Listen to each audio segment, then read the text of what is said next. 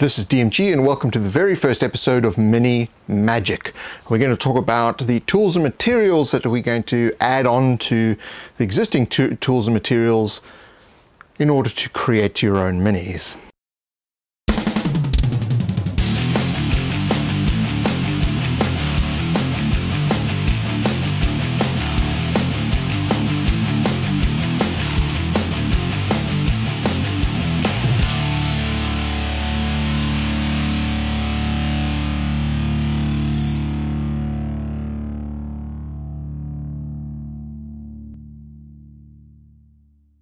Alright, so if you haven't seen video 1 of the main series, go back and have a look at that. That has all the cardboard and matchsticks and hot glue gun and white glue and all that kind of stuff, paints, etc.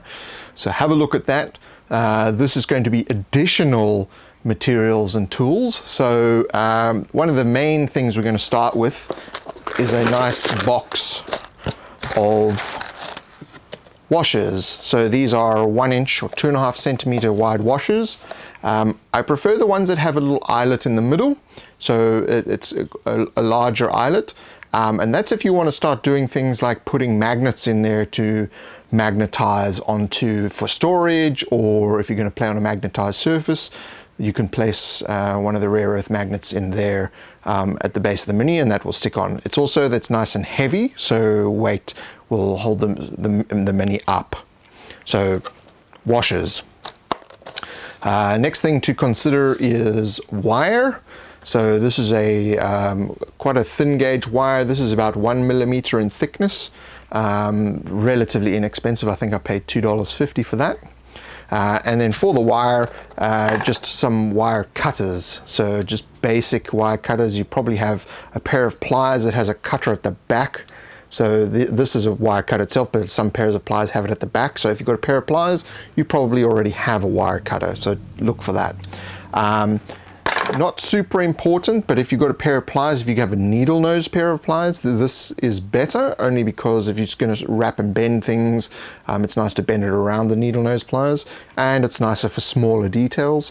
But yeah, just a standard pair of pliers will work just as well. A rather large screwdriver, only to create coils of the wire, so a nice large screwdriver.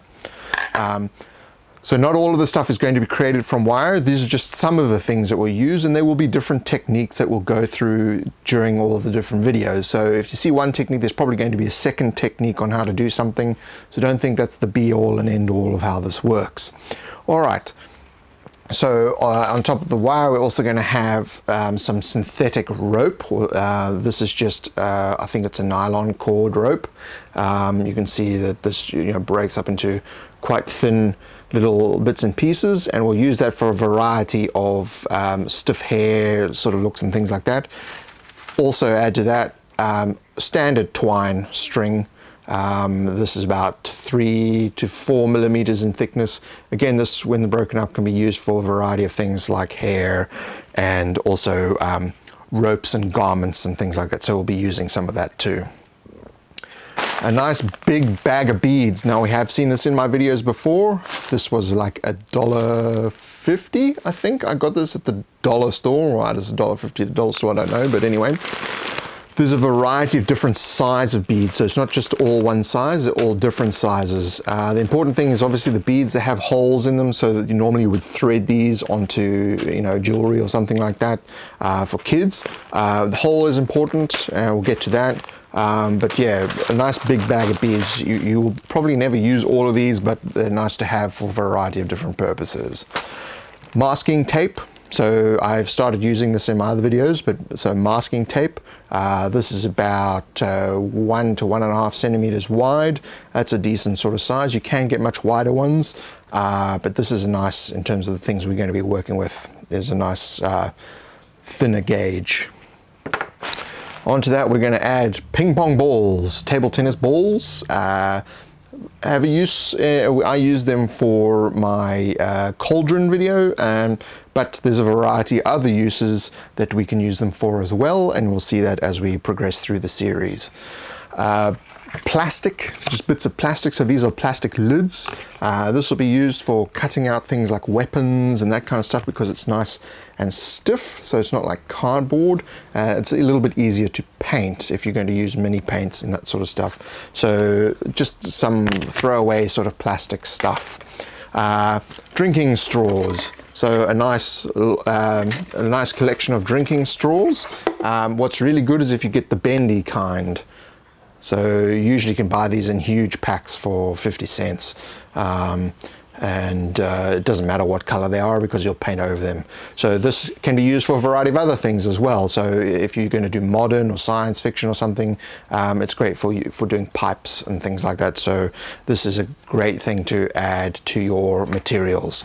Another thing that I just scrounged, this is a huge thing of buttons. So buttons would be great for trays, shields, any kind of round sort of interesting shapes, heraldries, sort of shields and things like that on walls, platters, all that kind of stuff. So if you scratch around someone in your family somewhere, grandma or, you know, great grandmother or even a younger sibling may have buttons lying around. Or if you just scratch around in your cupboard, you'll probably find a whole bunch. So we're also I'm going to experiment with, this is cling wrap or glad wrap as it's commonly called in some countries. This is a thin thing that you wrap your sandwiches in. So well, yes, that's for a variety of things. Choke myself to death. Yeah, that will hopefully be quite useful. So we'll start using that.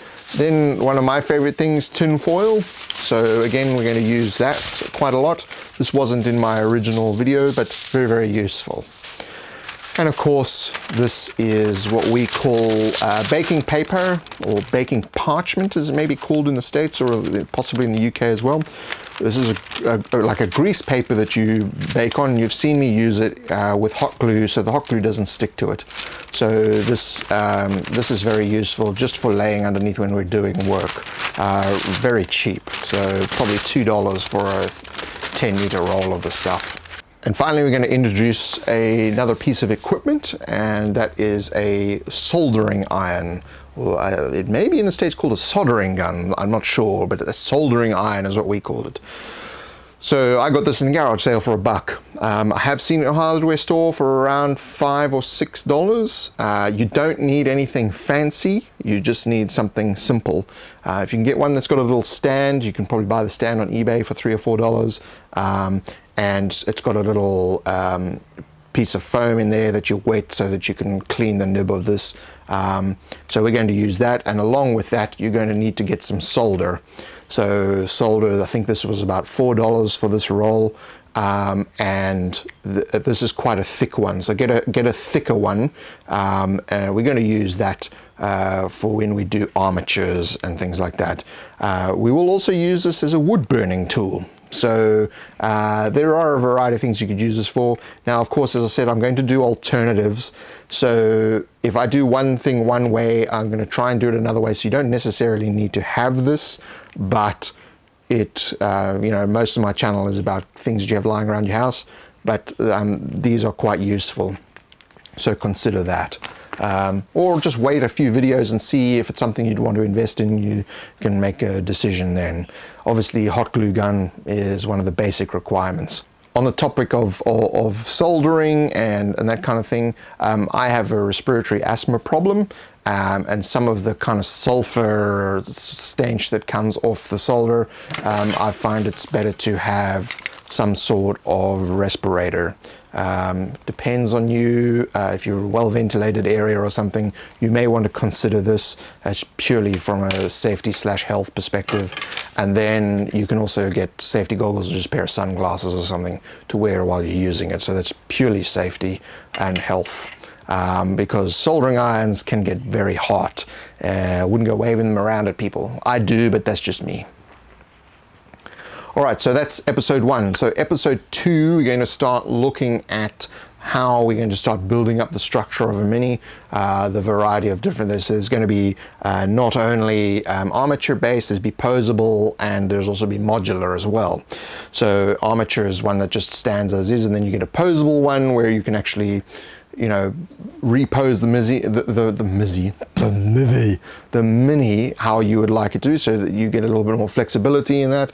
And then modular one, so if you want to make 10 guys very quickly, you've already created a whole bunch of heads, a whole bunch of arms, a whole bunch of legs and feet and whatever and whatnot. And you can just stick them all together and you've got a whole rack of weapons. So that's the whole process. We're going to go through that, and I will see you in the next video. Now, if you like this video, you click the like button.